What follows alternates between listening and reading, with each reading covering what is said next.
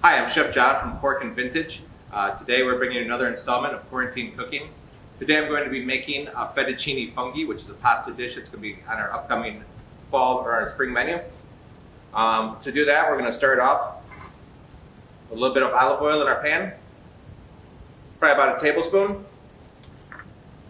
We're going to add about a teaspoon worth of garlic.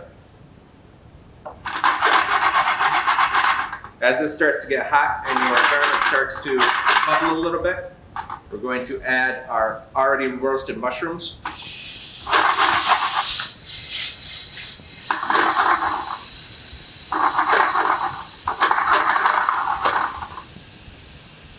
Give our mushrooms a little season.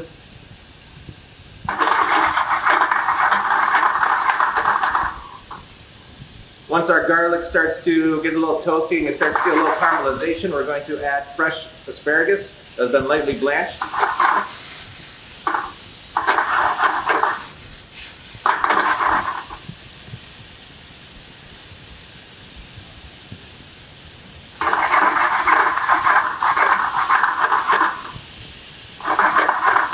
Once it's come together nicely, we're going to add about 2 ounces of cream, which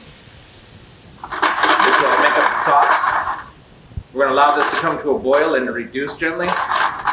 While that's reducing, we're going to add a little bit of goat cheese to help thicken the sauce and give it some flavor.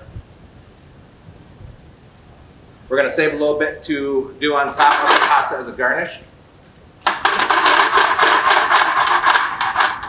Give that a shake and allow your goat cheese to kind of melt a little bit.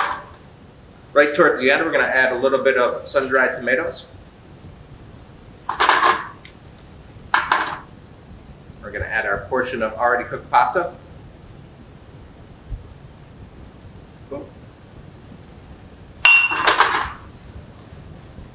Allow this to come together.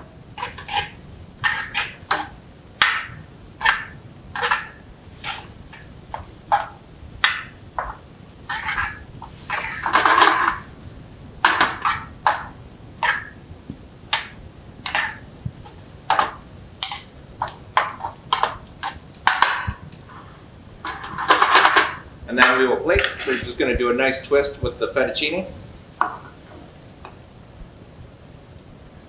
And then rearrange all of our ingredients on top.